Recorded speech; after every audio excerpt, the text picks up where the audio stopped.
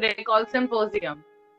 In the time and era where human beings are scared to be near another human being, there came a man in the form of a guru, in the form of a guide, in the form of a friend, whose name was Sri Thakur Anukul Chandra. In his simple words, he said so beautifully, the master is the materialized form of bliss, and he is the absolute. So let's try to dive in to the ocean of bliss as our panel of esteemed guests today attempt to answer questions by our dear friends. We're only taking a few questions during this segment. You may wait till the end of the program if you have additional questions. So without further ado, I'd like to introduce our first guest today, who is Sri Surya Prakash Da from Bangalore. He is Global Head Talent Transformation at Wipro Digital Tech Operations.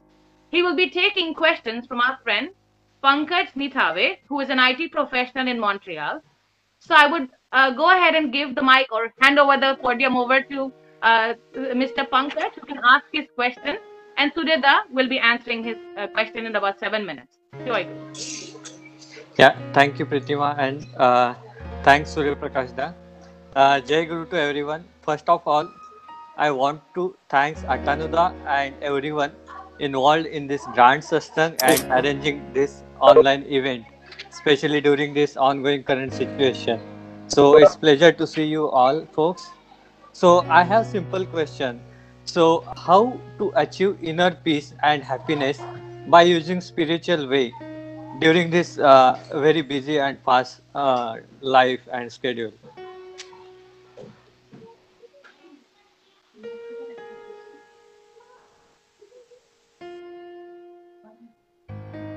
Yeah, it's to you. Uh, Jai Guru, can you hear me? Now I can, yeah. Okay, wonderful. Thank you very much. I think this is a very, very profound and deep question in a time which is really and turbulent. And the question that you have asked me, find that inner peace and happiness by spiritual way in the midst of a busy and hectic and fast life. So when we talk about inner peace, Pankaj Da, it definitely signifies one thing. It presupposes the existence of an outer world which is turbulent. When we're talking about inner peace, it essentially means an external world which is turbulent. So in a world which is turbulent, filled with ups and downs, problems, complexities, challenges, difficulties, how do I find that inner peace? How do I find that balance? How do I find that happiness? So if I take the example, all of us, when we traveled in an aircraft, when we were on a flight for the first time, and if there was a turbulence flight, what was our experience? What was the state of our mind?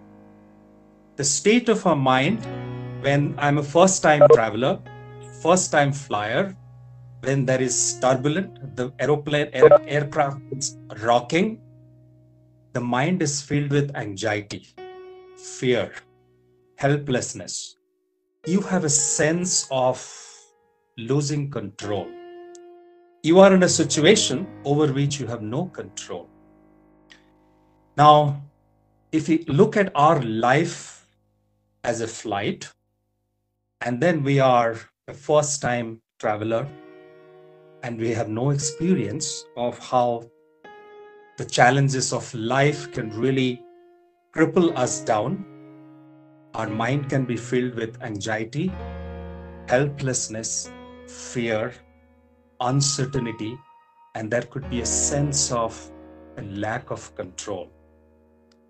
But in that flight, if you keep flying more often, you would overcome that sense of anxiety and fear, even though you experience turbulence, because you have now become more knowledgeable. You have understood the cue and the clue of flying. And if you happen to be the pilot, in the midst of turbulence, you are fearless, you are least concerned about what's happening around you. And then you feel that you are in control. Even if there is turbulence outside, you are in control. So now the question is, how do we enhance our sense of awareness about the external world? Sense of consciousness about the external world? How do we gain that knowledge? How do we gain that wisdom? Now, when we talk about life and when we talk about the lack of peace and happiness, when we feel that imbalance in our life, we need to keep in mind that there are certain imbalancing factors which takes away the balance in our life. The imbalancing factors are lack of wisdom, lack of knowledge, our passions, our complexes, our senses. These are the imbalancing factors which take away the inner peace in our life. Now, let's look at this picture. Atanu Bhai is now going to bring up a picture on the screen, and you can see this picture of a surfer who is surfing in a turbulent sea. Imagine the sea. Imagine the turbulence that you can see in the sea, the rising waves. But you can see there is this man who is surfing along the sea in a calm and composed manner. He has not lost his inner peace and balance. He is not feeling anxious or scared. He feels a sense of control. The key to that is, while there is turbulence, while there is rising waves rising up and down, while there are ups and downs, he makes sure that he stays connected to the surfing board, his base, his foundation. No matter what the waves are, how high up in the air the waves take him, but he has got the clue of staying with the surfing board. The board is going to save him all the time. And this is what life is all about. There is turbulence in the sea. There is rising waves in our life. There are problems. There are challenges. There is a pandemic which is all around us. There is a fear of losing jobs. There is a fear of losing life. There is a fear of losing health. In the midst of all this turbulence, there is a way to find that balance if we stay attached to the surfing board of our life.